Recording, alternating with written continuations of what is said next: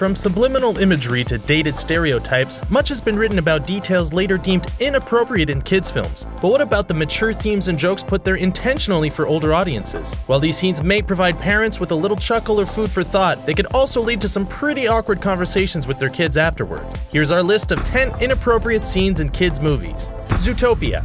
Although Judy Hopps acts as if she's above corruption when investigating the missing otter in Zootopia, she uses several questionable tactics to uncover the mystery, including but not limited to blackmailing and coercing Nick, as well as colluding with Zootopia's organized crime element. Judy's by-the-book persona goes out the window completely when she has Mr. Big threaten to ice Duke Weaselton in order to scare some information out of him. I guess the moral of this story is that the ends justify the means.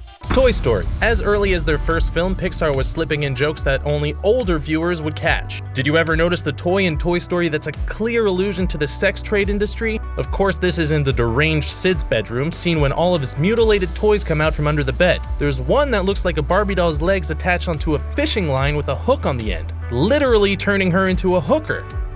Shrek.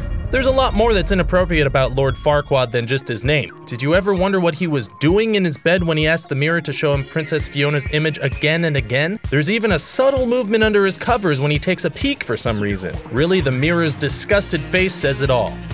Toy Story 3. One of the great things about Toy Story 3 was that it felt like it was made for fans who grew up with the first film and were now the same age as Andy as he headed off for college. The image of Woody's friends joining hands and accepting their impending incineration recalls stories told about real-life tragedies. This is easily one of Pixar's most intensely disturbing moments. Thank God for the claw saving the day just as the toys had accepted their fate.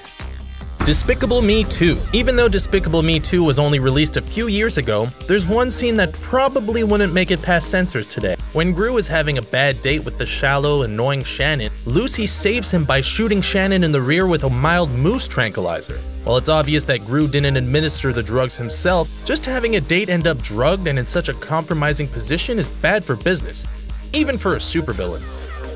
The Good Dinosaur. Considering that The Good Dinosaur seemed to be more in line with Cars in that it was a Pixar film with very little adult appeal, there was one scene that seemed particularly out of place. No, not the scene where Arlo's father dies, by now that's par for the course in Disney films. We're talking about the scene where Arlo and Spot trip balls and hallucinate on some rotten fruit. Their out-of-body experience looks like a pretty fun time, despite the brief drug hangover.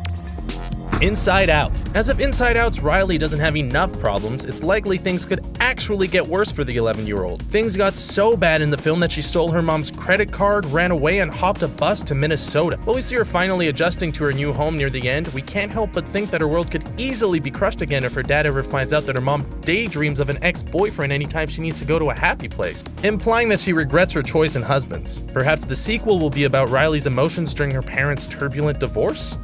Ghostbusters. In the 1980s, the lines between kids' movies and adult fare was a little more blurred than it is now. For example, you have a film like Ghostbusters, a PG-13 movie with lots of mild swearing and sexual innuendo, yet marketed towards kids with toys and an animated series. One scene in particular that shouldn't make any sense to younger viewers is as brief as it is inappropriate. We're referring, of course, to the now infamous fellatio scene that implies Ray is receiving oral sex from a ghost. Don't expect anything like this in this summer's reboot.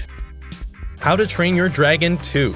This next entry isn't so much inappropriate as it is just an unexpected nod to a character's sexuality. The world of How to Train Your Dragon is filled with gruff Vikings, so it may surprise you to find out which character is actually gay. In How to Train Your Dragon 2, Hiccup's parents reunite and start bickering right away, causing Gobber to comment, "This is why I never married.